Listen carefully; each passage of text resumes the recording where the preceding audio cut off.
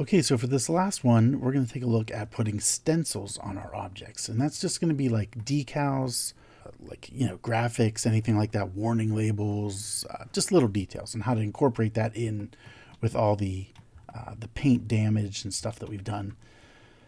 So there's a few different ways to do decals in texture painting. I always do it on its own layer, just to keep it separate from everything else. I don't paint directly on any of the actual paint layers. But you can do it where you paint the full color image, or you can paint alpha maps and let either your paintbrush or the shader nodes determine the color. So we'll look at a couple of those ways. The first thing we're going to look at is the painting of a full color label. So let's go ahead and do that. I'm going to remove from the texture mask our noise, and in the texture, I'm going to add a new texture because we're going to actually paint with this texture. You can even turn this up to alpha, the full white, just for the heck of it. I don't know if it actually affects anything. I know this will. If you turn make sure your brush is up to 100%, and then let's go get a texture. It's called texture 1, but it doesn't matter. So open, and I'm going to provide you guys with a bunch of decals. And I have a couple that are full color. Let's grab this yellow caution one. You can see it pops in there, and we can just go right back to our brush settings. What do we got here? There it is. It didn't pop up at the texture mask, which is perfect. However, we don't have a map yet to paint on. So we could go back here to the shading nodes and create another one, or you can do it right here in the texture paint. You can actually just click this and say, you can call whatever you want. This is, if you have a real simple setup, or if you have a shader selected and then click on this, it will create a map for you plugged into the correct slot on the shader. But because I don't have a shader yet for it, I'd rather create it in here and set it up manually. And also it'll help you understand exactly what's going on in here. So let's go ahead and create another new image map under texture, image texture, and just drop that node here, create new. We're going to call this decals. And we're going to make this one 8K because 4K may not be big enough for the details of the to capture all the little, we don't want it pixelated and all that. You want all the details and all the little text and all that. So let's make it 8K. The color doesn't matter. I set it to black. But what is important is that you have alpha checked and that you set the alpha to 0. That's very important. So go ahead and click OK. Now we've got our decal image. We're going to duplicate that mix shader yet again right here. And you could plug the color directly into the shader, but it's good practice to at least throw like a diffuse in there. If you want your decals to be shiny like a sticker or something, you can throw a glossy or a BSDF or whatever in there, but I'm just going to use diffuse for now. And it's all black right now because there's nothing on this. If you take this alpha, plug it into the factor, it should go back to the paint, and that's exactly what we want to see. So now we can paint on this decal image and it won't affect anything else. So go ahead and jump back to texture paint. We've already got our decals image selected here. We have our texture ready to go. And if we set this, the mapping is set to tiled, right? So if you start painting, you just see it tiled in there, and that is not what we want. You can see it there. That's pretty useless. So I'm going to undo that, Control Z, and I'm going to go ahead and set this from tiled to stencil. Now as soon as the brush comes over the viewport, you can see an image of it pops up down here. I'm going to click image aspect ratio so it's actually correct. That kind of resets the scaling to the image. And this image does have an alpha channel and all that, so it should work perfectly. And what this is basically a stencil. We can move it around by right-clicking on that image and just moving it around. If you right-click while holding Shift, you scale it, and if you're holding Control while you right-click, you're rotating it. And you can also set some of that stuff over here. The angle, I like to set it back to 0. But this is really fun. This is a great way to paint paint decals on. And it's going to paint from your view. So you do have to be very careful with how you do all this view stuff. So for example, say we want it right here on this little thing here.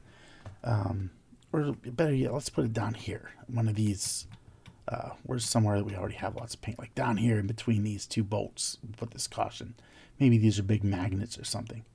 So to get to that, you want to try, if you can, to use like an orthographic mode.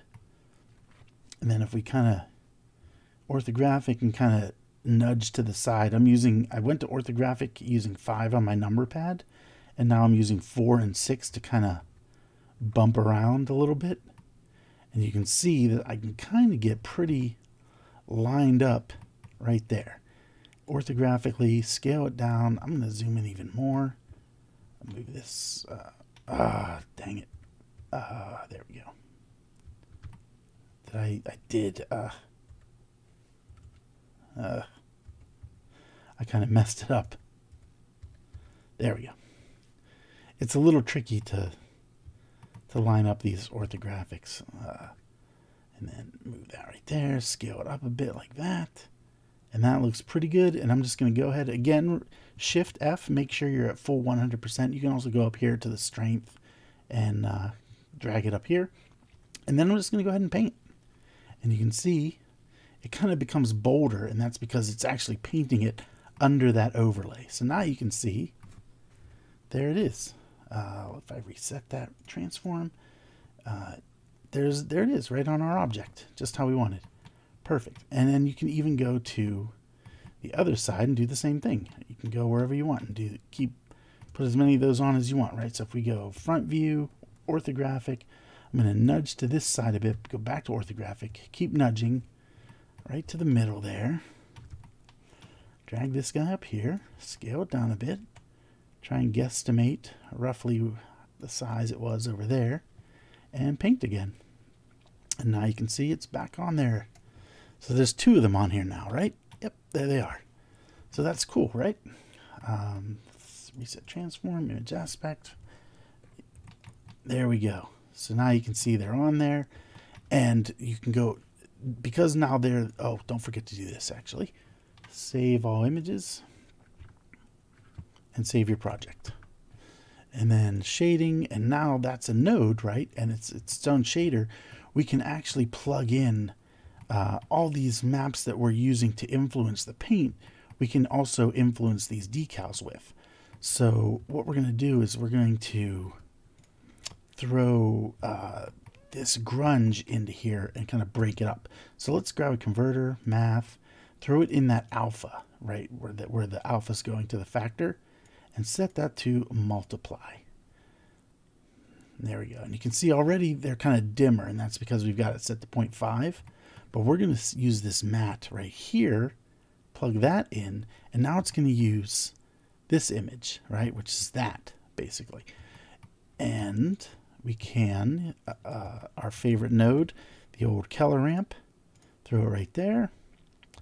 And now we can dial it in just how we want it with the color ramp. You can break it up a bit and then bring some in a bit. And that looks really cool, doesn't it? Kind of breaks it up. Looks awesome. And if that's still too bright for you, you can do, that's where you can do that. And it'll still cut it down a bit, how much it's being like overlaid like that. That looks pretty dang good, I think. So that's one technique. That's the actual painting of an actual full color label. So let's take a look at painting using the brush color as your stencil color. What are we going to do? We're going to put something over here, I think, right? Let's put something over here. Yeah, over here, maybe. Go ahead. What do we gotta make our new image, right? Let's do that first. Make our new image, texture, image texture, and this one we're gonna call, leave it all the same, but call this one like Decals 2, and hit OK, and duplicate that mix again right here, And this one, we're just going to connect the color, collect the BSDF in there, and the alpha into there again.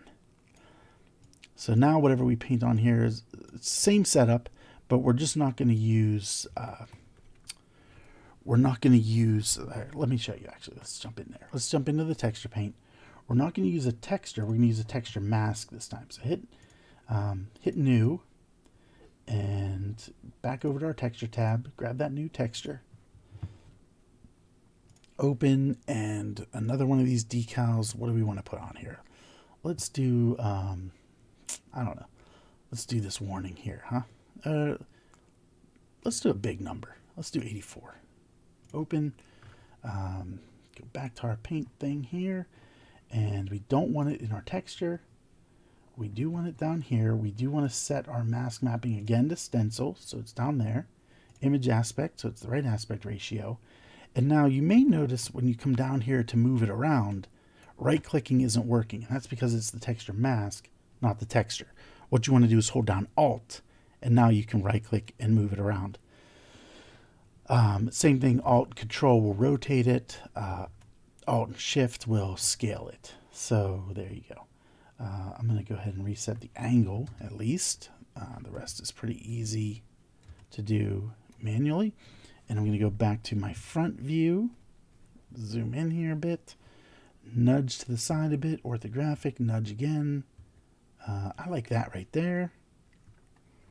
And we're going to put this 84 real big right here, I think. Yeah, I think that's going to look cool. And you can make it whatever color you want. I think we should go with maybe like an orange or something. Maybe like that bronzish color. Kind of tie it all in together. Not as bright. And then, yeah, make sure, again, your strength is set. You can make the brush bigger and just go ahead and paint in there. And now you can see what's happening. 84 is in there. We can go ahead, if you just delete that out. Now you can see there's your 84. Go back to perspective. Looks pretty good. It doesn't look like it fits in there at all. But that's, again, where we do the same thing here with our, we can grab those. But you can see now how easy that was to have the paint control the color. And it's the same thing. If you were to just paint, you could use this, for example, if we only use the alpha. Undo that. If we were to just, oh, come on. Nope. Control, there we go.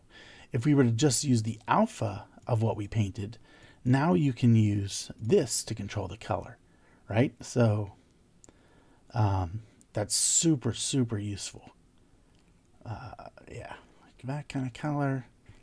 That's a little bright, I think, but whatever, you get the idea.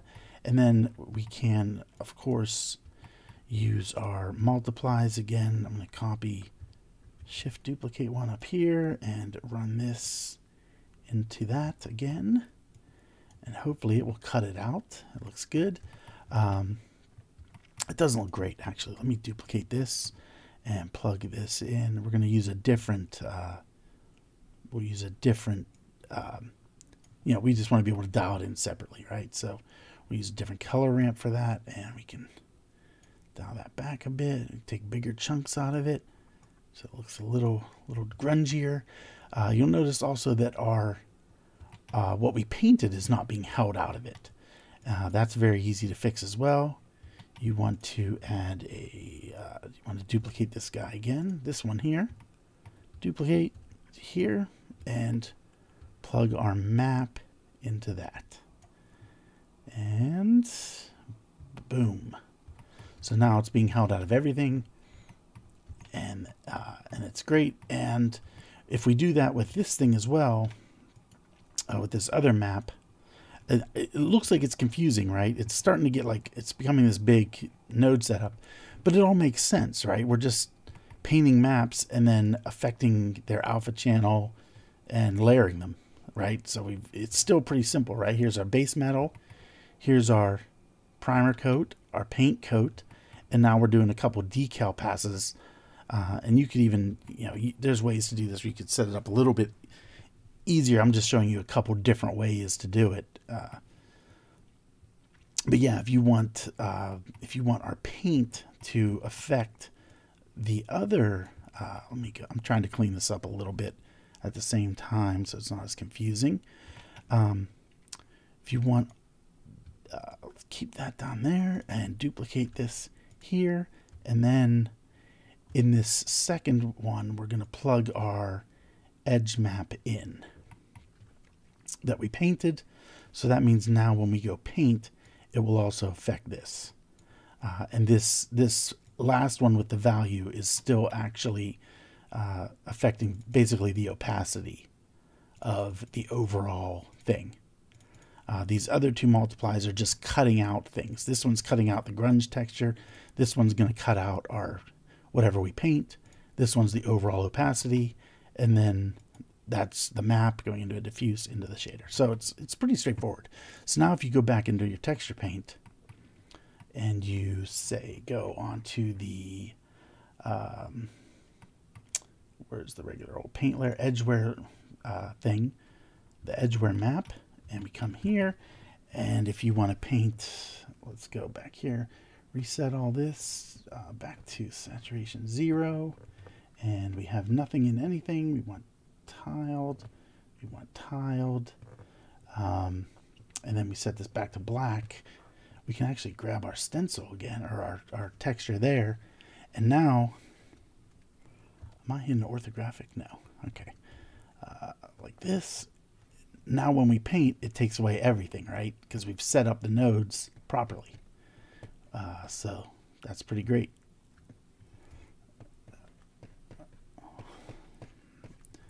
So yeah, there you go. That's the basics of it. You can paint over here.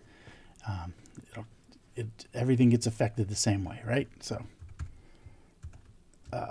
yeah, that is the basics of stencil painting. So there you go. That's how you do it. You probably also, when you jump up to do these top things, you'd probably kind of want to copy shading. You'd want to copy a lot of this.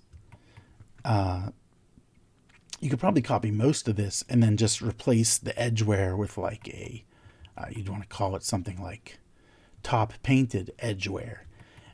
And then you could start painting fresh and get the exact same look by just having all this same setup up top there.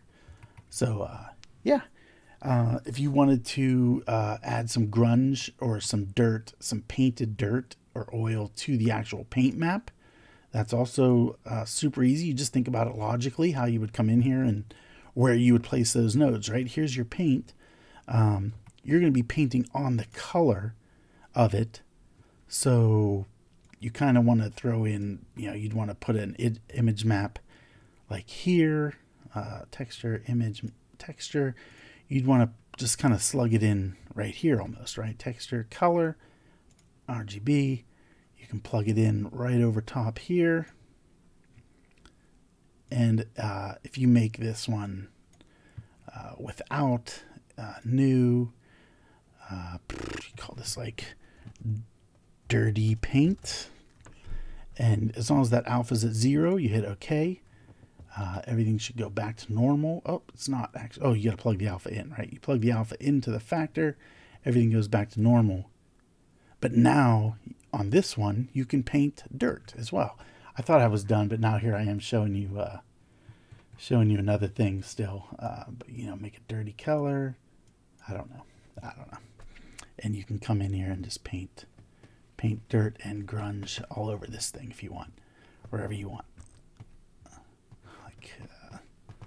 And it'll still, because we've already done all this other work on the setup, it's still going to, where the paint is worn away, it's going to respect that and stay worn away. And you don't have to worry about, it all just works. And you can see it's all real time here too. I'm not doing anything special. I'm not I've got a pretty complex shader set up here, but it's still just cruising right along. Nothing's bogging down or slowing down or anything like that. And I'm, as I'm painting through, bump layers and all that. So it's not like it's not fast or anything. Yeah, I'm just painting random stuff now. Trying to make it look a little grungy. Those things, man, I love it. If somebody knows how to fix that stuff, man, please do share, because I'm excited to know it. And don't forget that metal as well. You can go back to that metal, paint rust, paint any kind of dirt layer you want on that metal. Now you understand the basics. You can do whatever you like. And you can see how this is super powerful, right? I know procedural is amazing, what people can do with it, but this is also pretty awesome. Ooh, that's way too strong. All right, that's getting better. This lets you really customize everything, right? So, yeah, pretty useful. Let's dirty up down here, right? I'm just goofing around now. You can probably stop watching if you've gotten all you need to know out of this thing. So yeah, I'm just goofing around. Yeah, there we go. Not too shabby.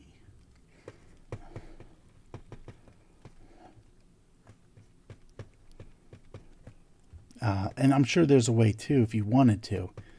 If you wanted to be able to paint right over top of the, if you want to include the paint in these decals, because right now you can see actually as I paint the dirt, it's not covering the decal. I'm sure there's a way to layer that where it all works out. So let's go ahead back, just for the heck of it. I'm going to save all these images.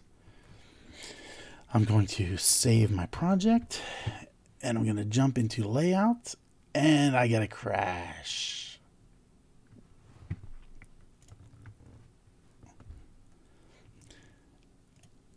And I'm going to jump back into layout and go to camera view, cycles, and I'm going to turn on that